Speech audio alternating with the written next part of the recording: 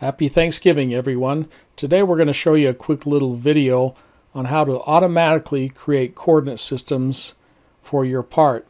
This is really helpful if you're doing 4-axis or 5-axis milling, as well as MTM lathe milling and turning.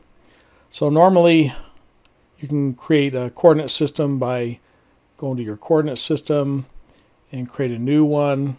Click on the face, turn face selection on, click on the CS palette, and there I have a coordinate system made there.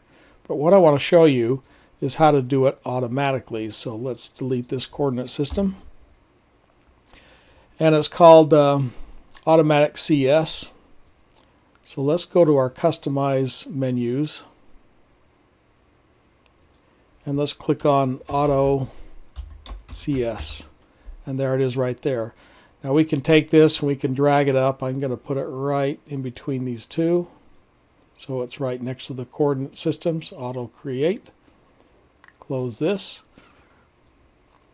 Okay, now I have about 12 coordinate systems there. So I don't want to do it manually.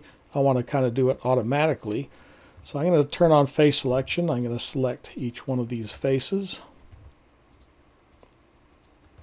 And each one of these faces.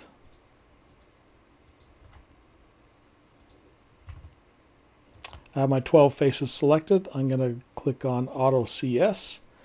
And I want to rotate them all at the center. This is normally how we program 5-axis, whether it's from your original origin on your part or from the pivot point of your 5-axis machine.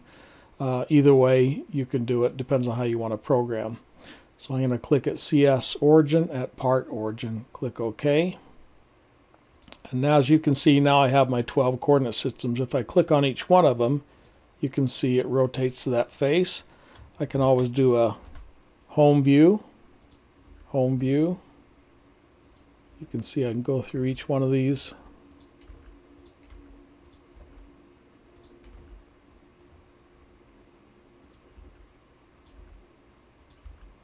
So you can see I have all 12 coordinate systems created for me automatically. Then of course you can always rename these what you want. If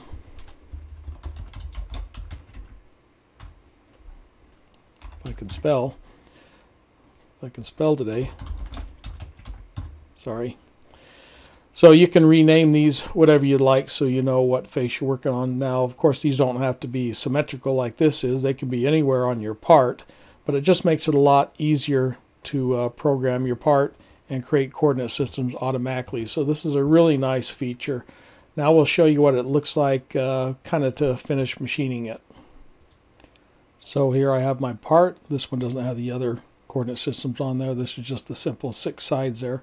But of course, once you program it and you pull off your geometry, as you would normally, pull up your coordinate system, create your geometry, what you want to cut, just like you would normally, and then go to your operation, simulation, and you can see it's all done. So easy way to create coordinate systems automatically in Gibbs. Really helpful. Much faster than creating them manually. So I hope this helps. Have a nice Thanksgiving.